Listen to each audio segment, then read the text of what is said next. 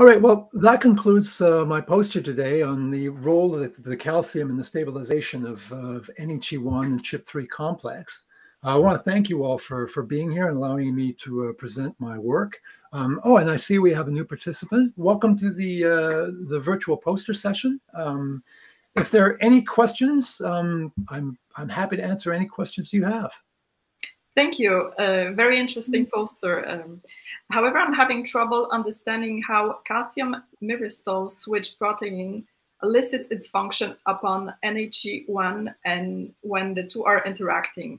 Is it dependent on the binding of the two? That's a very good question.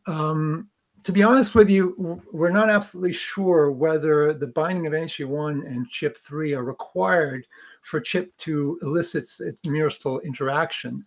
However, if I just zoom in on a sequence analysis here, the going consensus is as the binding of the two proteins is not necessary, because with all the mutational analysis that we've done, we've never shown that the binding of calcium is inhibited, and that's the major, activator of the calcium homologous proteins. So, if I show you here the sequence analysis, we have the myristoyl site right at the N-terminal region, and then a functional EFN calcium binding motif right in the middle. And it is the binding of calcium that then elicits the function of the CHIP3 proteins. But by what mechanism do myristoyl switch proteins actually work? Again, very good question. If you just allow me here to zoom in or find an animation that we have here.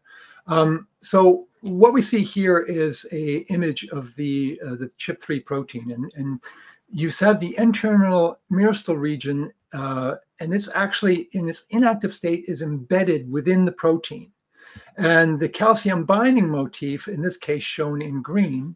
Calcium myristoyl switch proteins are a class of proteins whereby calcium, as you see a calcium ion in yellow coming here. Once the EFN binding motif joins the calcium, now you see the myristoyl switch protein. There's a conformational change, and now it is externalized and allowed. Now it can actually insert into the cellular membrane. And this then elicits its myristoylation activation and thereby stabilizing the CHIP3 protein in the membrane, along with any proteins that it's bind to, which in this case is NHE1. And I see, unfortunately, that we've reached sort of the 60-minute time limit we have for this virtual poster session. So again, I want to thank you all for joining me today and allowing me to present our work. And if you have any other questions, just please put them in the, post them in the chat room, and I would be happy to continue this discussion and answer any questions you have. Thanks for joining me. Thank you. It was very interesting. Thanks.